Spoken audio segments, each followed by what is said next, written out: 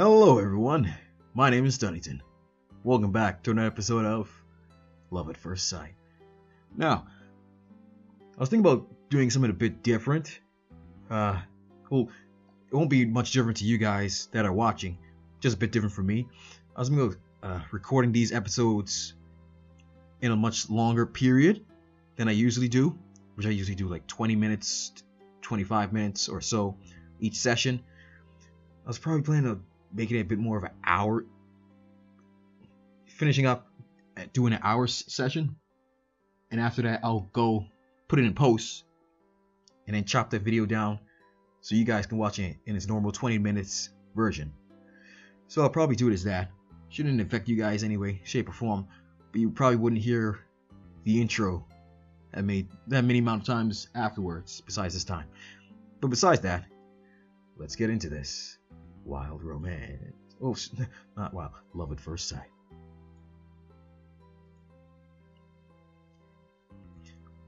Every heartbeat seems louder than the last, and the panic I thought I had subsided wells up inside my mind again. I don't think I can keep this up. It's been a while since I've been here. A couple weeks, maybe? I still love the game. Mamuro. Right. I have to get going.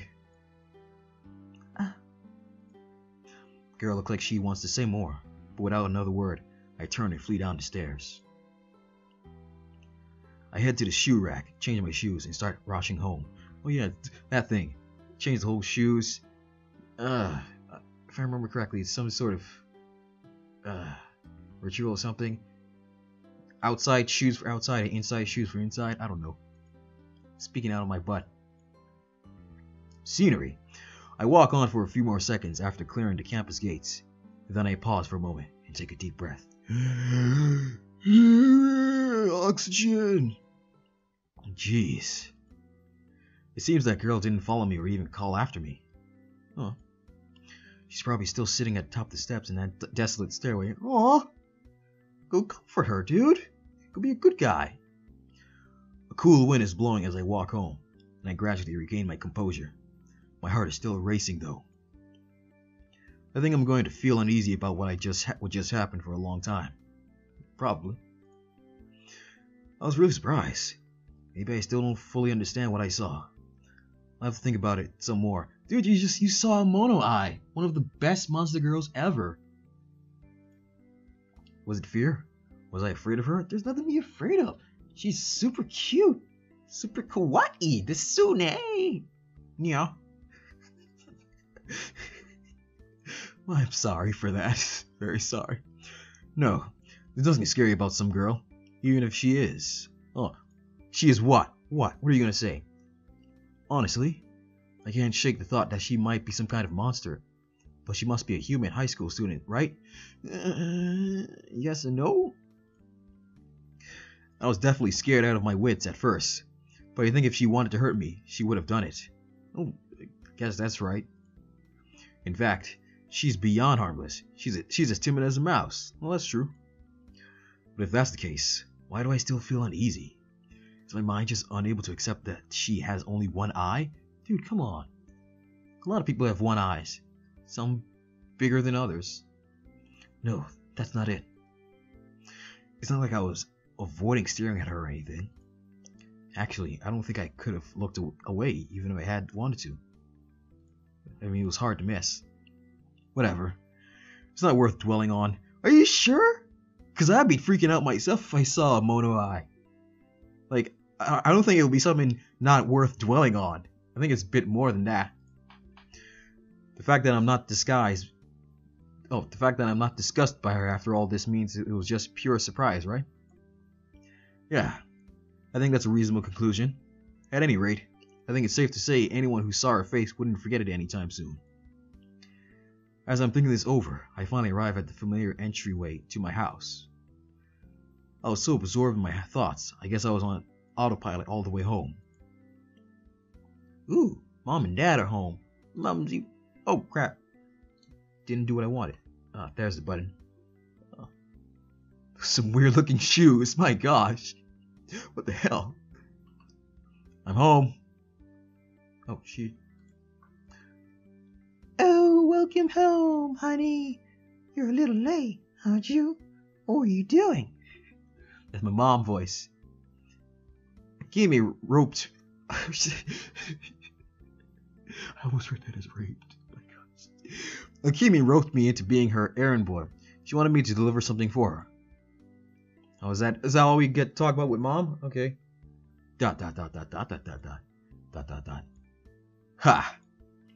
Later that night, I let out a deep sigh as I'm lying in my futon, unable to sleep. That was a sigh?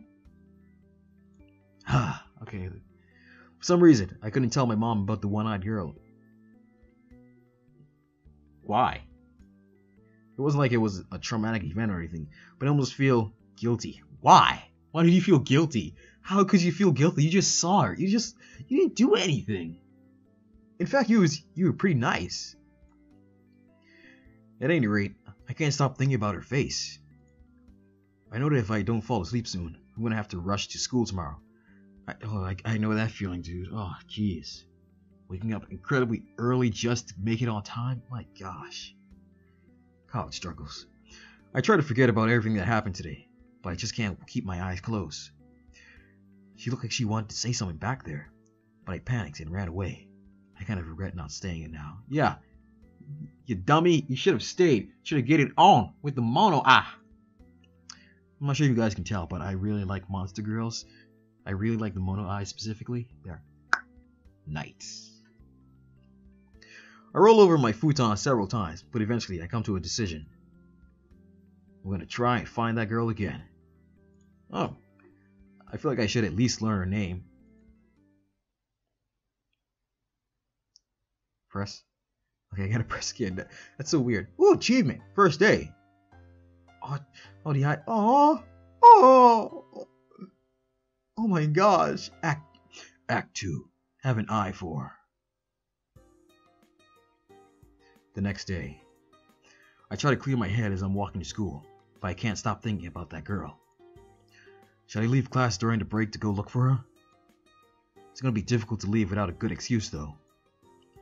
Maybe when school's over, I'll go to where I met her yesterday and say I just happened by. Yeah, that'll work. But there's no guarantee that she's going to be in the same place today. Besides, I didn't exactly handle that situation gracefully, leaving her like I was trying to run away. Definitely not the best first impression to make. Yeah, probably not, dude. I'll have to think of some excuse for going. Why did I even go to investigate her crying in the first place? I'm not even sure I know myself. That girl. I don't even know her name. What should I call her? Ayano. I don't know. Wait, I'm getting ahead of myself. Before I even think of what to call her. Wait, I just realized, why do you have to call her something? Just ask her name, dude. Call her. I have to actually find her first. When you find her, you gotta ask her name. She probably has a name. She's not a pet. I'll ask her her name, introduce myself, and that'll probably be good enough. She'll probably think I'm some kind of freak, but I guess that's fine. You're very, very accepting of these things, dude. Maybe if I just talk to her, it'll lighten some of the tension between us. I look up to find I've arrived at school. Looks like I was on autopilot again. I get inside, change my shoes, and head up to the second floor where my classroom is. As I walk upstairs, I see something strange moving out of the corner of my eye. Huh? Oh, it's her! Oh my gosh! Aw, every time I see her, she just brings a smile to my face. So beautiful, so nice. Peeking around the corner of the connecting hallway is a head of brown hair. It's the girl I've been seeing in my mind all morning. I seem to be the only one who notices her. Head popping around the corner. She must think that pose will keep her totally hidden, as if she's in a manga or something. But she really stands out, at least to me. Third wall breaking. She's moving her eye around frantically, and sure enough, she picks me out from within the sparse crowd. I'm so surprised to see her. All I can think is, why is a first-year student on the second-year floor? Before she hurries up to me. Here. She hands me a familiar handkerchief. Does nobody else sees her? Nobody else sees this?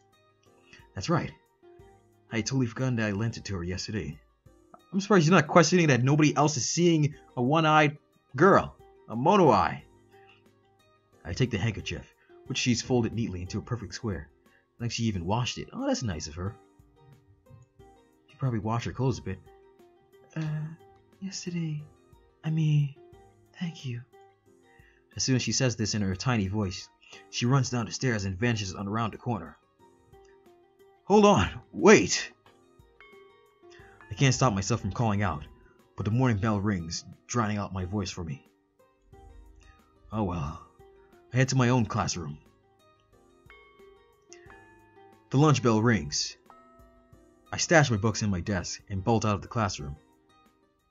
I didn't even get to thank that girl for washing my handkerchief. I go to look for her to say what I wanted to earlier. I have a good excuse to talk to her now. I can't let this chance slip away. Yeah, dude, you can't let it slip by. Remember what Eminem said. I arrive at the end of the hallway, but instead of going down to the first year classrooms, I head up the stairs. I don't know for sure, but I think there's a good chance she's going to be up where I met her yesterday. Well, even if she's not, I can just look elsewhere. I get to the 3rd floor and keep going up, all the way to the stairs that led to the roof. Hey. Oh, it's her. Aw. Just like yesterday, she's sitting on the same step at the top of the stairs. I see her shoulders jolt when she hears my voice. She looks up at me.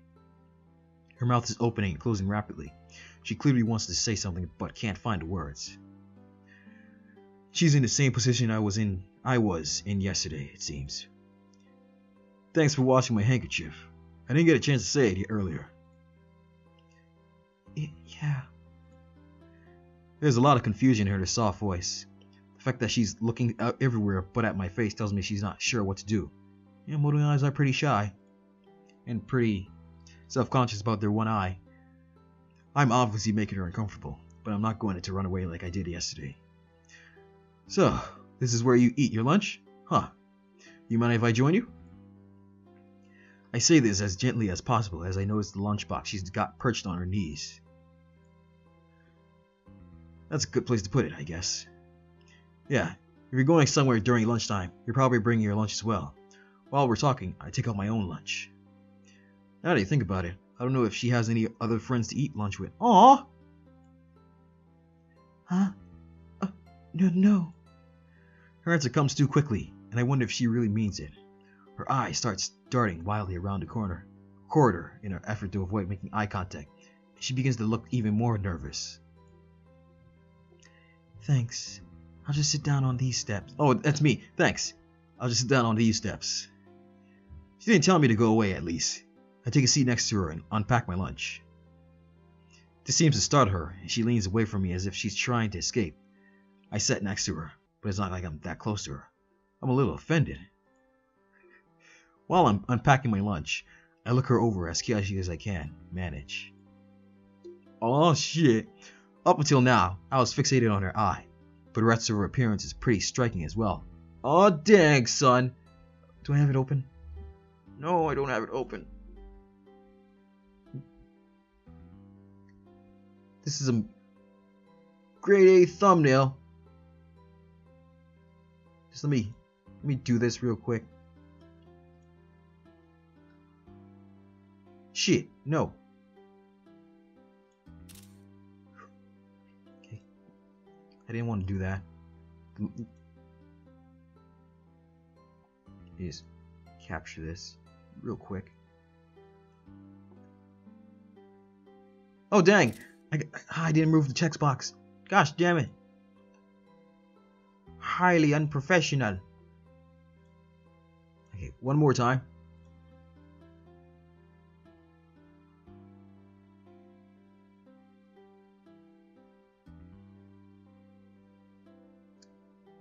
And Excelente. Huzzah. Alright, it's thumbnail.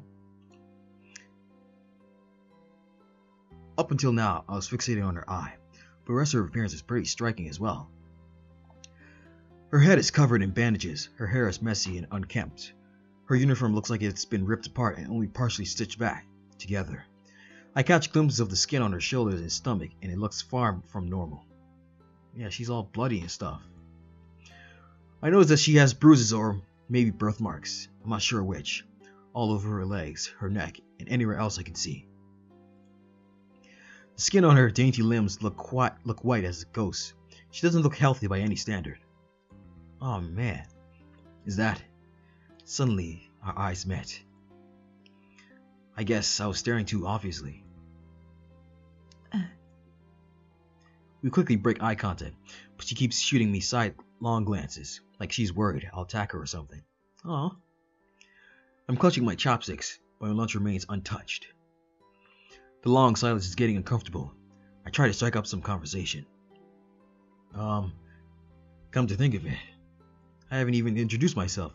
I'm Fukunaga Mamuro. What's your name? Wait. The thing didn't show up. Okay, I guess that's a bit of a glitch or a bug. It's Usui Sachi. That was close enough. Sachi, huh? Nice to finally meet you. Nice to meet you. ...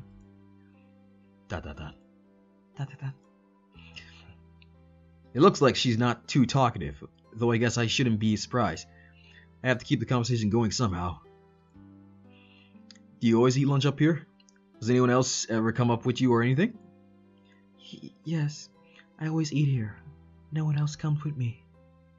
Does anyone else know you exist? Like, you seem like a big deal. Or the whole one eye? Maybe that was too forward, but the fact that no one else comes up with her isn't too surprising. She's probably always alone. Aww. Such sadness. She shifts her attention onto me, watching me cautiously. Is she that afraid of me touching her? I see. So what do you do during lunch break then? Read, finish homework, a few other things. Oh, really? What kind of book are you reading? I haven't really read any novels lately. Sorry. Sachi cries out abruptly, her voice rising like she's about to lose her mind. My lunch. I'm done, so, excuse me.